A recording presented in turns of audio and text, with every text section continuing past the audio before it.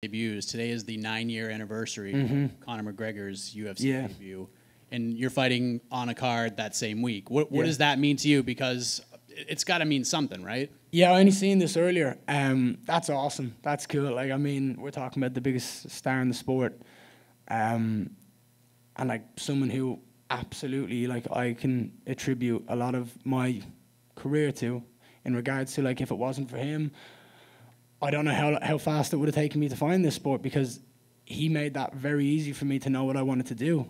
Watching his rise, watching his fights with my friends, with everyone, just enjoying the energy around Ireland and the excitement around his performances was what made me want to be here. Like, walking into school on Monday morning after watching him fight early hours of Sunday morning, it's like everyone just wanted to talk about him. Everyone was just mentioning what he did. The post-fight press conferences where he's sitting there and he's like, 50 G's, baby! And everyone has done it. Anyone who does that since now is just copying Conor.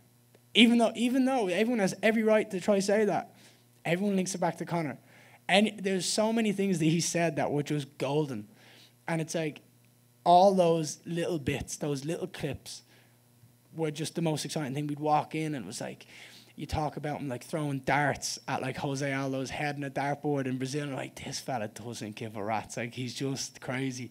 And that's what, as a kid, like, as someone who was 16, 17, and 18, like, boisterous with the boys, like sitting in school laughing, like, that was what we enjoyed. It was like the funny clips that he'd say, and like who the fuck is that guy, all that. It's always going to be memorable. So it's awesome. Like, even the fact that people like say that I'm the next him, or like they compare me to him, is fucking cool. Do you know what I mean? They're comparing me to someone who literally is the reason I feel like I'm in the sport, because it's like, because I wanted to be like him.